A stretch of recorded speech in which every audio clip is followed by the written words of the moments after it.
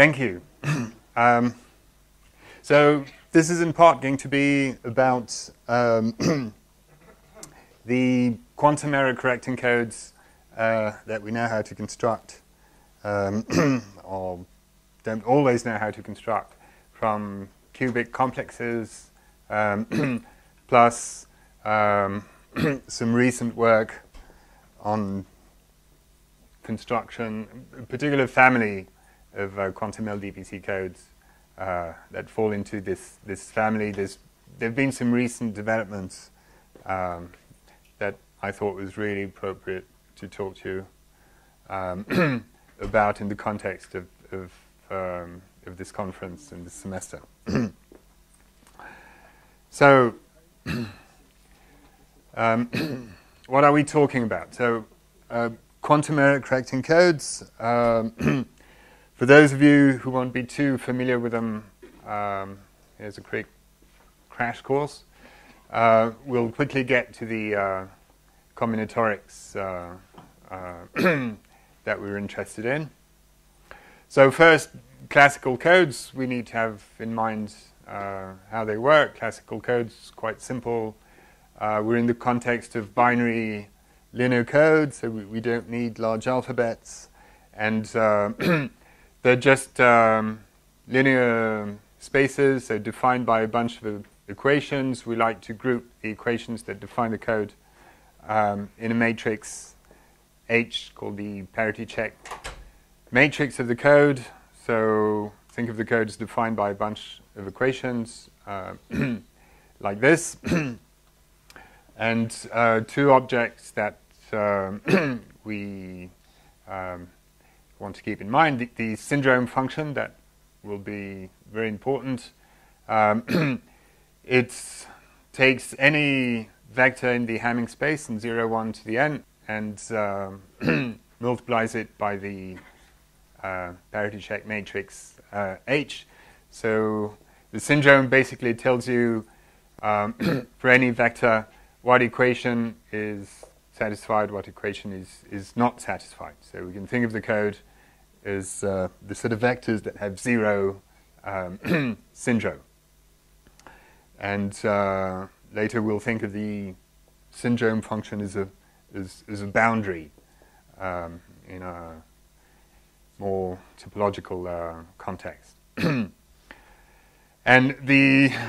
one of the main parameters, the parameter that differentiates, if you want, coding theory from linear algebra is the distance parameter. So the minimal distance of a code is the smallest Hamming weight of a code word.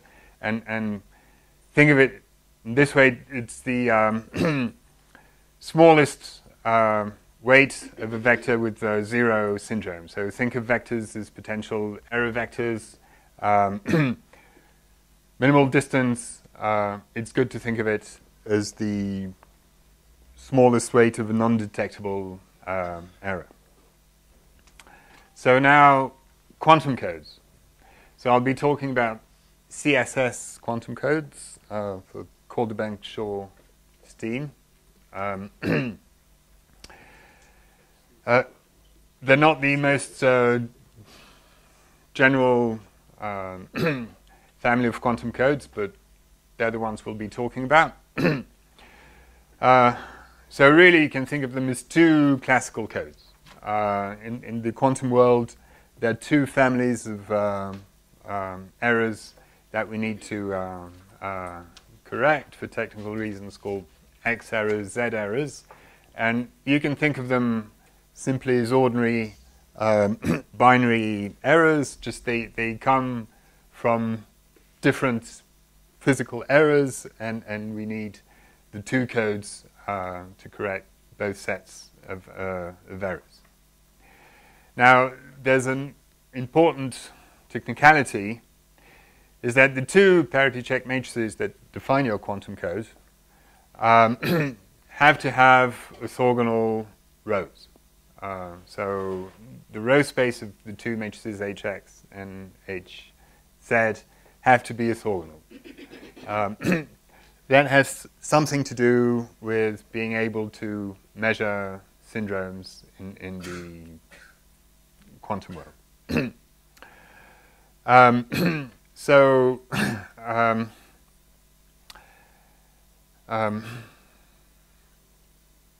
important fact that we'll keep in mind is that with this technicality, we're allowed to measure syndrome. So never mind where the actual the errors, the binary errors, actually come from. They come from the quantum world, which I don't want to describe. Otherwise, we won't be getting into the combinatorics. We're able to measure both sets of syndromes, but for this to be possible, again, never mind why, we need those two row spaces to be orthogonal. The dimension of the quantum code is whatever is left when you remove the dimensions of the row spaces of Hx and Hz. This is very much like in the classical case. Once you remove all independent linear equations that define the codes, then what you're left with, if you have n coordinates, is the dimension of the code. The second important technicality that we need to keep in mind is that error vectors in the row space of one of the two matrices, say H, Z, they will naturally, because they're orthogonal to the row space of Hx, they naturally belong to the classical code defined by Hx. So they have zero syndrome, and they're themselves non-zero. But they actually don't count. If these errors occur, they don't bother us. The technical reason is that they don't modify the quantum state that we're trying to protect. Never mind what it actually is. So the real errors that bother us and that we can't detect because they have zero syndrome,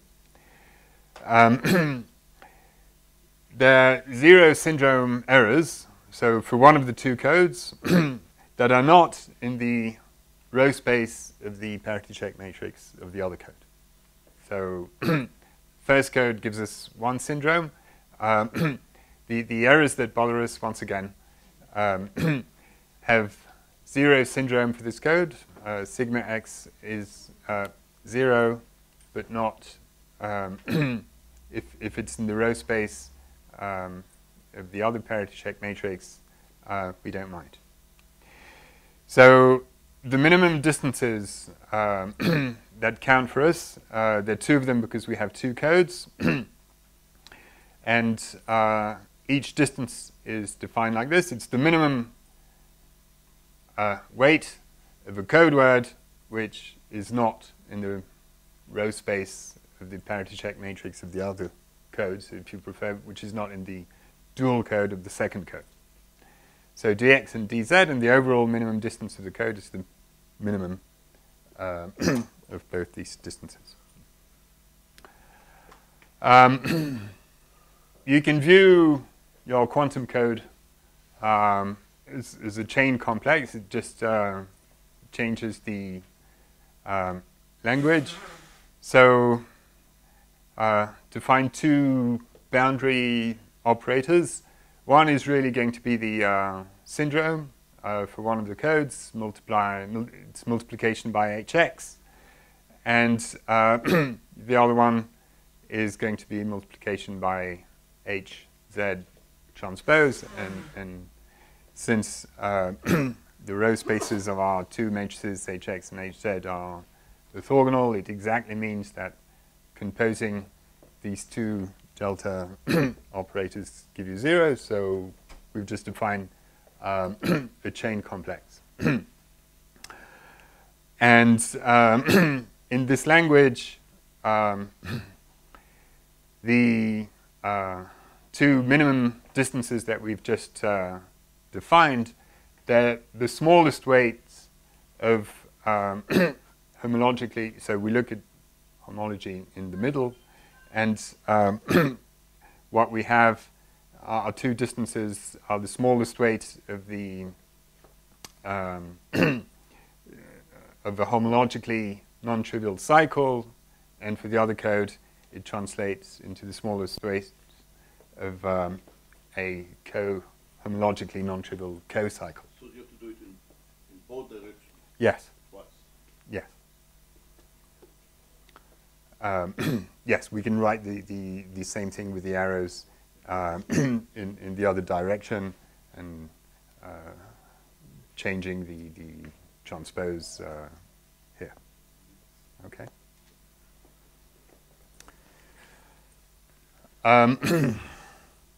So LDPC codes, without any extra requirements, there's a lot of literature on quantum CSS codes.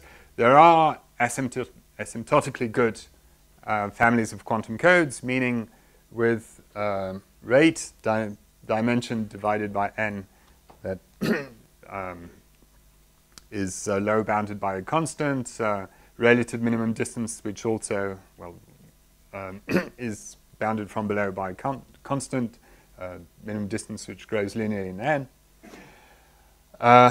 But for a number of reasons, we're interested in LDPC codes, which means that both our matrices Hx and Hz are low density.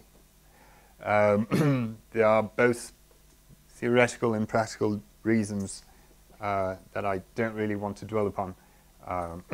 Why we should be interested in these codes in the quantum setting, but presently that's probably the quantum coding area where the most exciting research is going on. And here the situation is much more.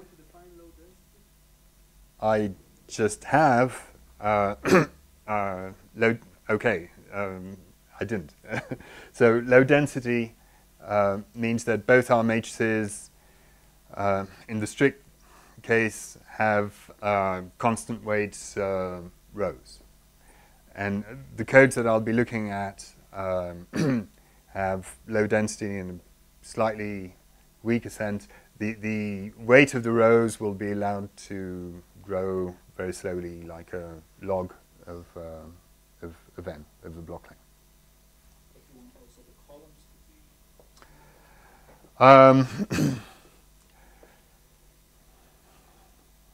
to be? Okay, we could argue about this requirement. The codes that we'll be talking about will have low weights both for rows and columns.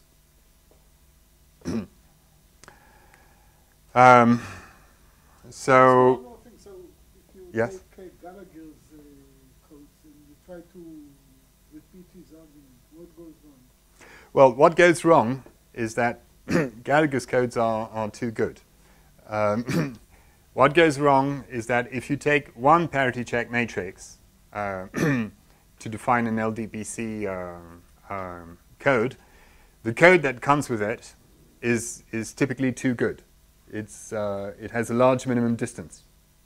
And that means that in the dual of Hx, we have no small weight code words at all. But we need small weight code words to put in the other matrix. Exactly what the Gallagher theorem tells you that you cannot do. Yes. So that's the challenge. All these random methods that work so well in the classical case, they collapse completely in the quantum case because we need to find ways of constructing simultaneously both those low density matrices. To randomly toss these codes and ask what their distance is. Right.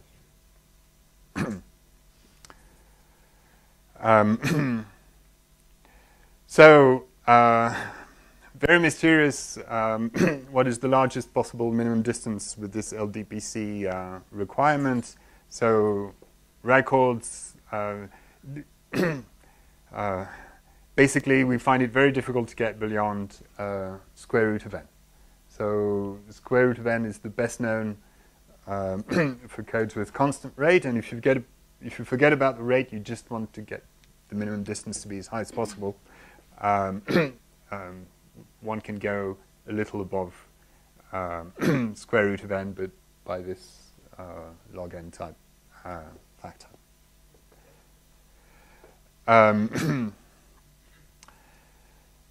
And I'll be talking a little about local testability, which means trying to relate the syndrome weight to the error rate. Wait, yes?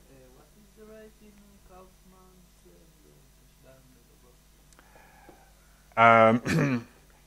Asymptotically, it's 0. What the dimension is exactly relative to n, that eludes me. You cannot do better than log n. It's embarrassing. Well, Embarrassing not. is the best. Yes, it's not that embarrassing actually from the minimum distance point of view, and actually I'm going to talk about quantum codes of dimension 1, so I'm even more embarrassed in a sense. So the most famous quantum LDPC code, Kitai-historic code. So we've said that we can think of quantum CSS code as a chain complex. So one way of constructing them is taking good old actual cell complexes and using their homology.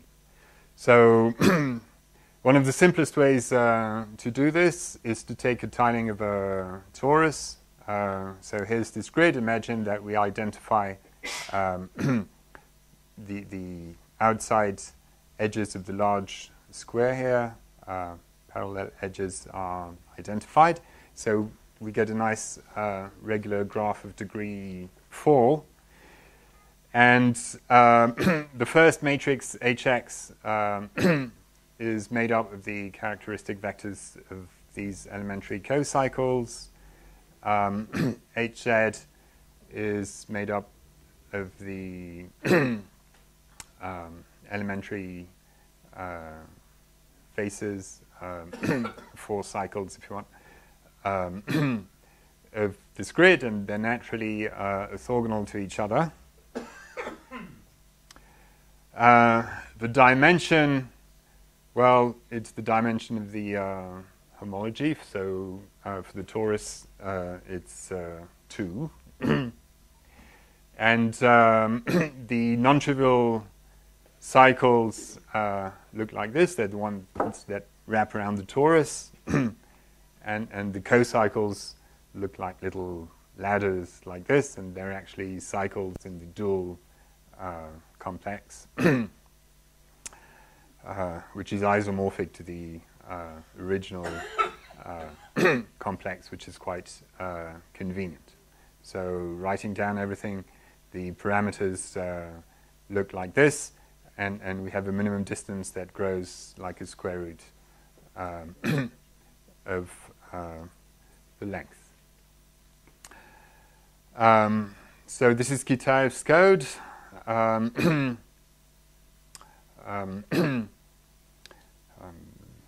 One of the most studied codes. There are a lot of works on how to decode it efficiently, number of variants,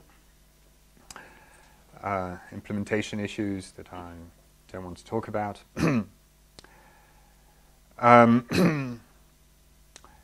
So here's a variation of the Kitaev code.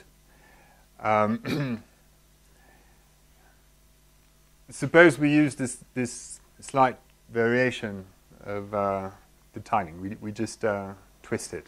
So our original tiling we could think of as a Cayley graph, or defined over a Cayley graph for which the group was z over mz squared, with the natural generators of Z2.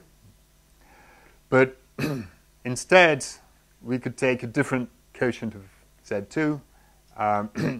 We could take a quotient by the lattice lambda generated by these two vectors.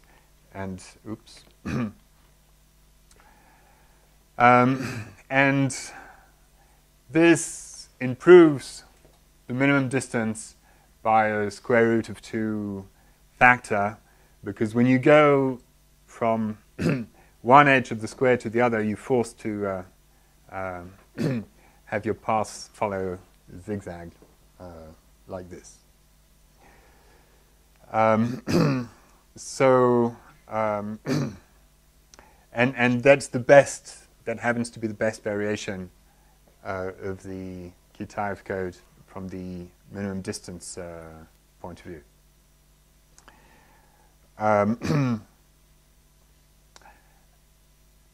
I'll come back to this twist in a couple of minutes. So what else can you do? You can raise the dimension. So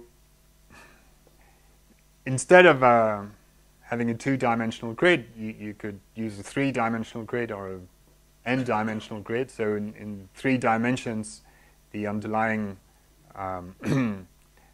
tiling looks like this, and 2 cycles will look like this. You will slice through the tiling like this, and this is going to be a homologically non-trivial 2-cycle. So 3 dimensions is something you don't want too much, because when we go to the dual complex, or the cohomology if you prefer, you will really have one-dimensional objects. Once more, you really want to go to dimension 4 to potentially gain something. But I didn't have the stamina to draw a tiling of the 4-dimensional cube. This is enough to convey the idea. And you could ask the same question, which is, if you want to define a toric code in 4 dimensions, what is the best way to do it from the minimum distance point of view? Which means, what is the best lattice lambda that you can choose? And that seems to be the lattice generated by the these 4 vectors of a Hadamard matrix, for which you will gain a factor 2 over the natural tiling of the torus. Now, more generally, as you raise the dimension, But this time d with respect to n is not anymore square root, it's less than square root. slightly. The constant is slightly degraded. You earn something by the 2, but you lose something. Yes.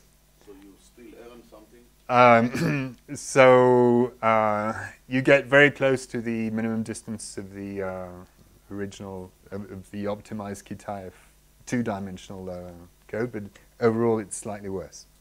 Slightly worse or slightly better? Slightly worse.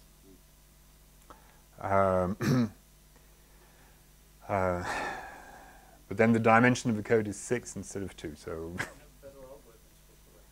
Sorry. Yes, you potentially have other advantages.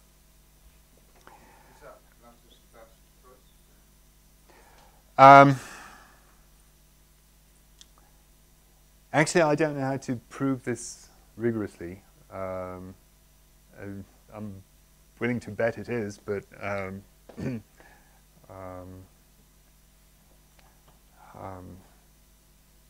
it's probably provable, not that difficult to prove.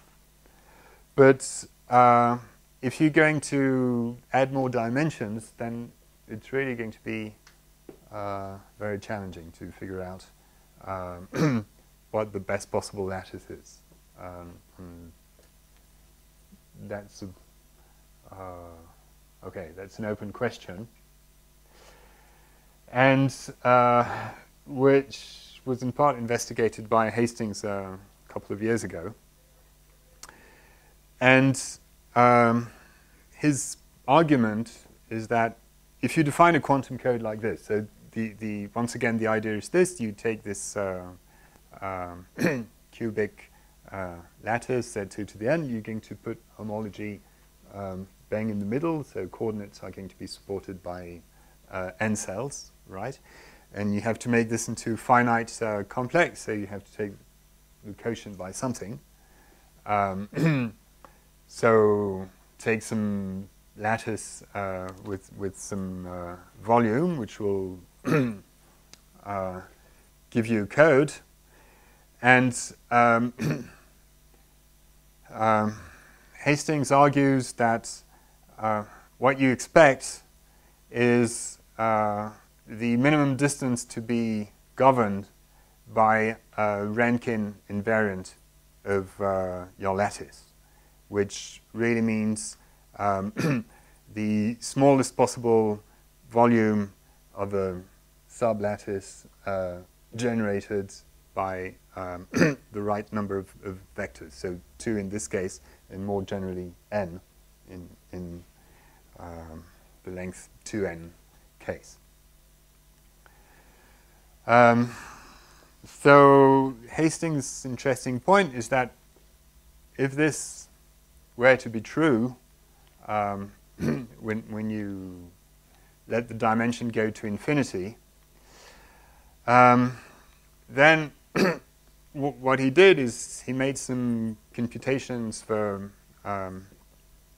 Rankine invariants of random lattices and found that they're so good, these random Rankine invariants, that if it's true that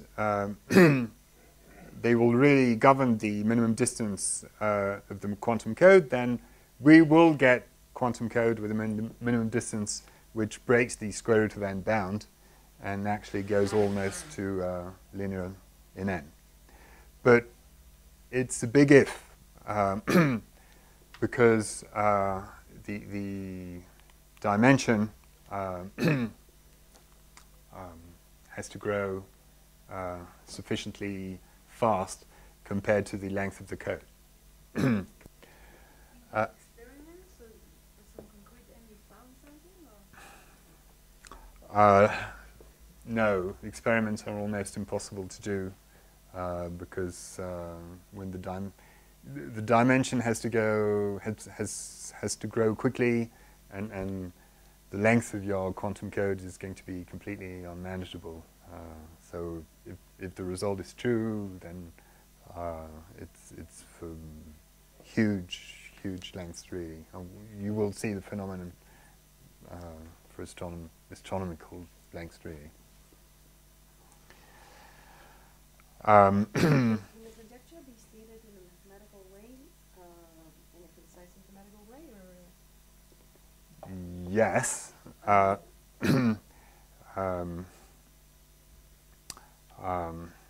Okay, so I didn't want to do this because So let's not.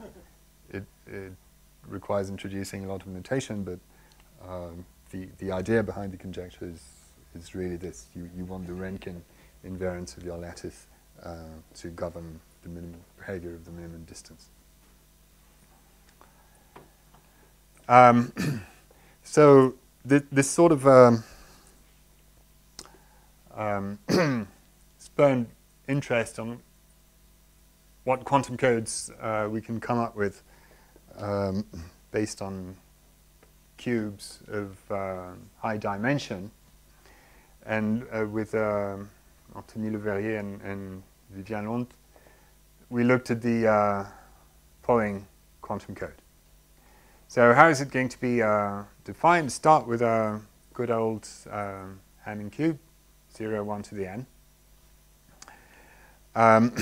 And what we really want to do is play with the natural complex that comes with it and look at homology somewhere in the middle.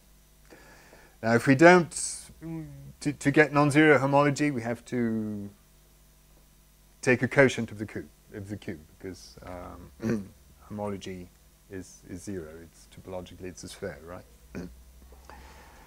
So one of the simplest things you can do is simply identify opposing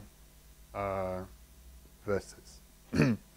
So one of the ideas was to use the simplest possible quotient in a way, and arguably the one that uses the smallest possible number of identifications in a way. And that's a natural way of doing it. So we do this. We just identify opposing vertices. So this will give us non-trivial homology. And you can see that we're really constructing a discrete model of real projective space, right? So as such, we're going to get quantum codes of dimension 1, because that's F2 homology of real projective space, for every code defined on k faces. So dimension 1, okay, it's not very much, but on the other hand, it gives you the simplicity of dimension 1 helps investigate all sorts of phenomena. So this is going to be the length of the code. So for a parameter k, parameter k is when you use k faces, k cells if you want to support coordinates.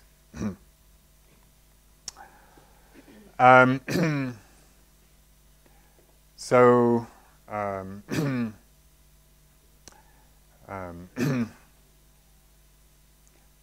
okay, n equals 3.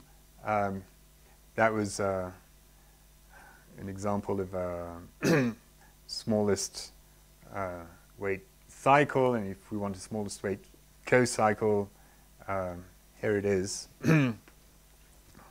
So this little example gives us 3 for one minimum distance, 2 for the other. And then the natural question is, what is dx in dz in general? Well, the theorem is this. There's asymmetric behavior of both codes. So one of the minimum distance is the binomial coefficient and choose k, and the other one is the remaining power of 2 that you get, so that when you multiply both of them together, you have length n. So if you choose k to be somewhere in the middle to make both your distances close to each other, you again are going to have minimum distance behavior for the overall quantum code, which is close to square root of n. So that's, depending on how you look at it, not super good news if one were hoping to break the square root of n barrier in this way.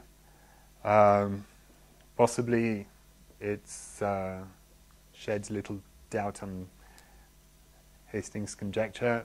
I'll leave you to decide what you want to believe. Proving this result is actually rather fun, and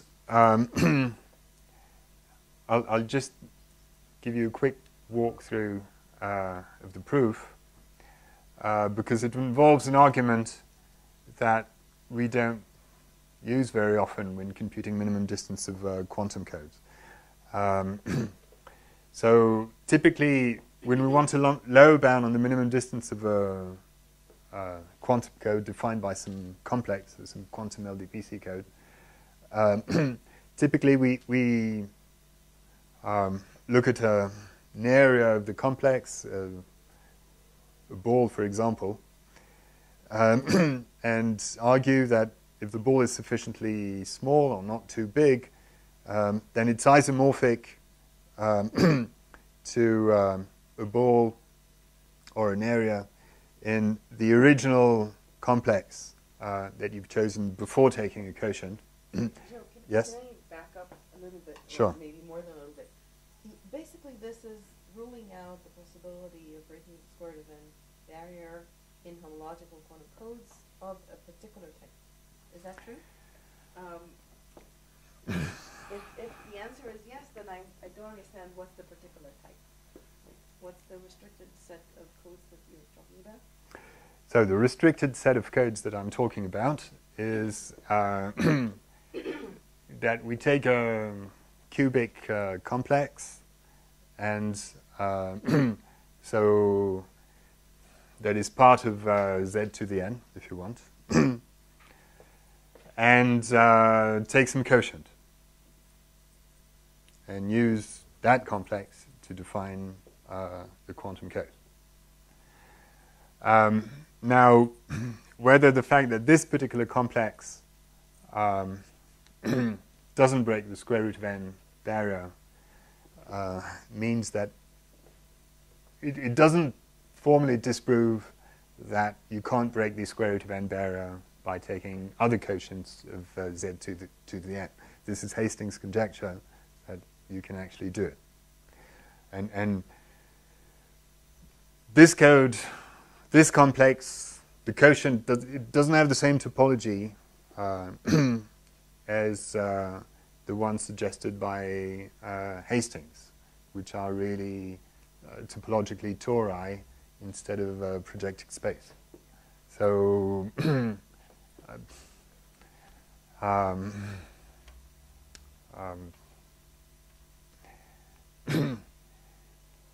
I don't know. This is for the projected space construction. This is the projected space construction. Intuition, well, might tell you that if this doesn't work, then it's not very good news, but it doesn't formally rule out other cleverer quotients of z to the n.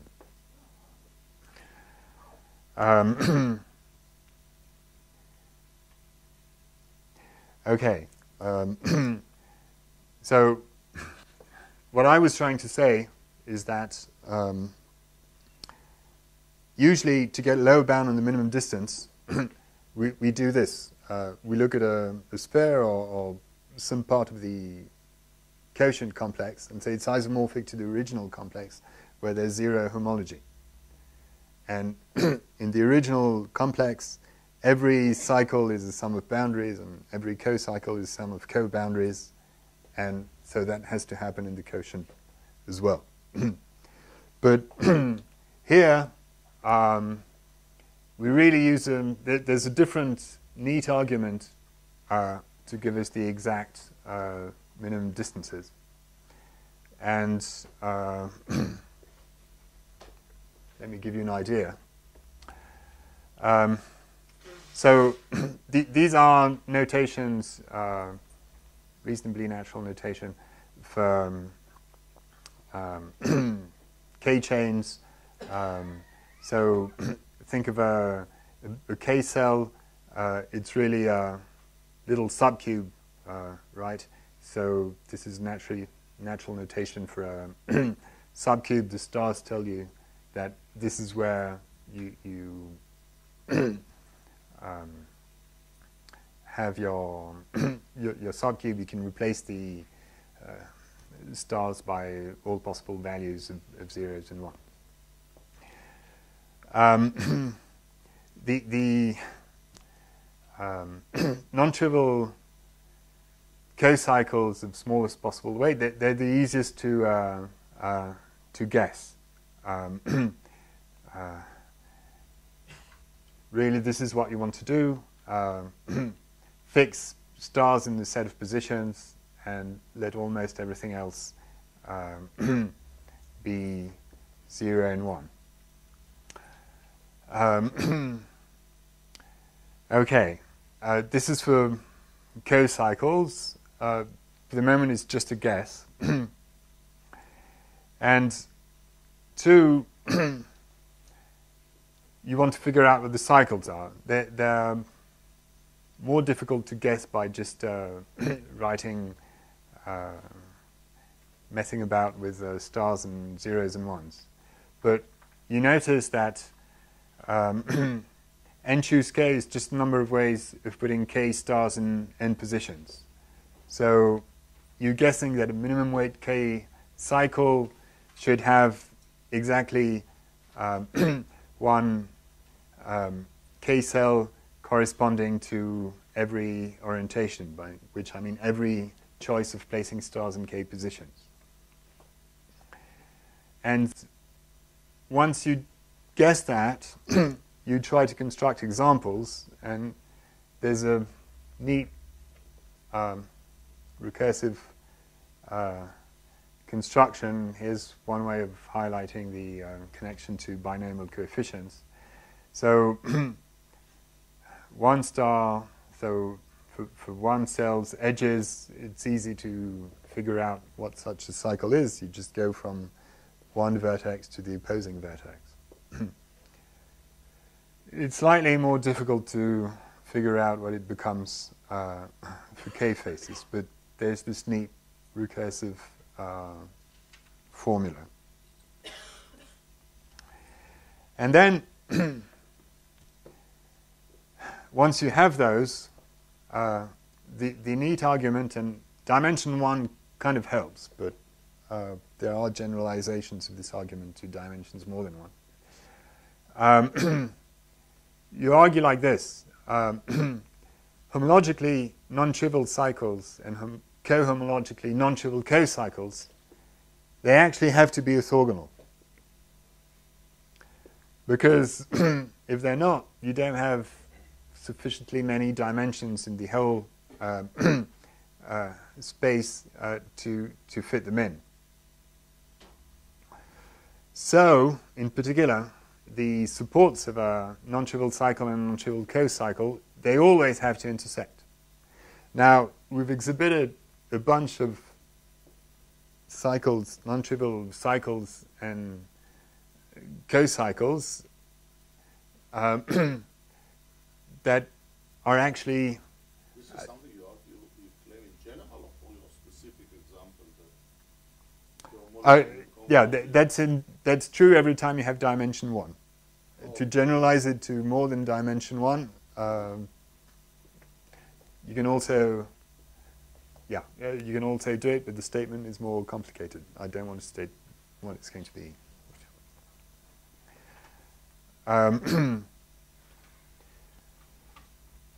Right. So basically, the argument is that the cycle has to intersect many co-cycles that we've exhibited, and that forces the weight to be at least something. And if we do the computation precisely, we get the lower bounds given by exactly the quantities that we've computed here.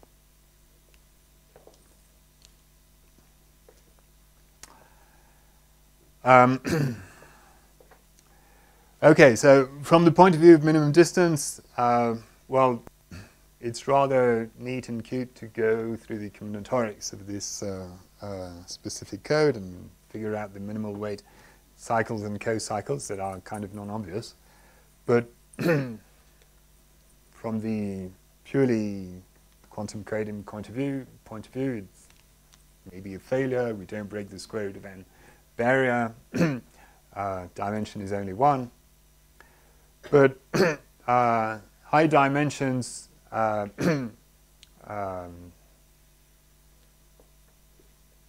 lead to other properties. And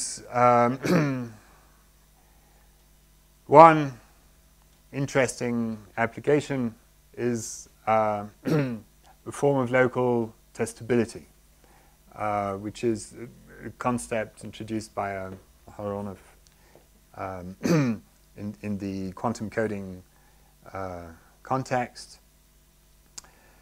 And basically the idea, the code is going to be locally testable if looking at the syndrome, if the syndrome weight will tell you what the weight of the error is. In a nutshell, that's what it is.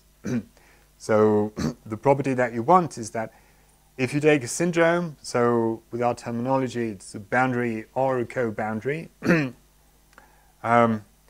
which is then the syndrome of some error, then it should be the syndrome of an error of weight at most constant times the weight of the syndrome. So in more topological language, boundaries and co-boundaries of our complexes should have fillings of a similar size. Now the current record for codes that don't come from cubic complexes but are similar in the sense that they also, they're weakly LDPC, they have parity check matrices of row weight log n and column weight also log n. The best known was 1 over log n squared. And it turns out that this projective code achieves 1 over log n. At least that's what we were able to prove. And I'm kind of running out of time. I'll skip this. So our theorem is something like this. So here's the constant that we managed to put in front of our boundaries and co-boundaries. Never mind its actual value, it behaves like 1 over log of the length, which is the new record if you want.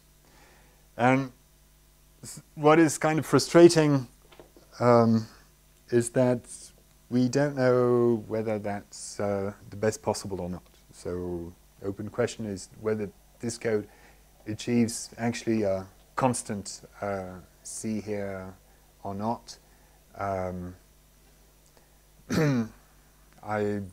One way or the other, I don't know which is true. We used an inductive method that was used in Dottera's thesis to compute the minimum sizes of fillings in the ordinary cube. But the method doesn't work so well after identification. Actually, we need to change the method somewhat, and we lose something, and we lose the constant size fillings. And so we couldn't come up with examples which say that this is the best we can do. We couldn't come up with a different method which would work better. So this is arguably an interesting problem in its own right, because if once you've been interested in the cubic complex, it's a reasonable thing to do to look at what happens after just identification of opposing vertices. So that's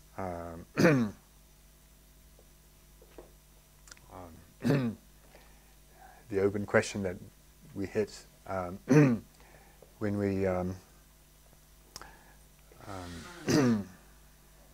consider this complex of this family of quantum codes. I'm kind of out of time, so I'll more or less stop here. To the best of my knowledge, that covers all attempts of constructing quantum codes from cubic complexes, so quotients of Zn in high dimensions. I don't know of any other attempts. So I'll leave you to decide whether this is an interesting avenue for further research or not. Is it the way to go, or should we really look at different complexes to have reasonable hope of getting substantial improvements over what's known? Certainly, if one wants to look at strongly LDPC codes, well, we can't do it with cubic complexes. But allowing log n weights makes for slightly easier problems. I could say a few words about decoding this projective code, which is rather fun, but I'm out of time, so I'll leave it at that. Thank you.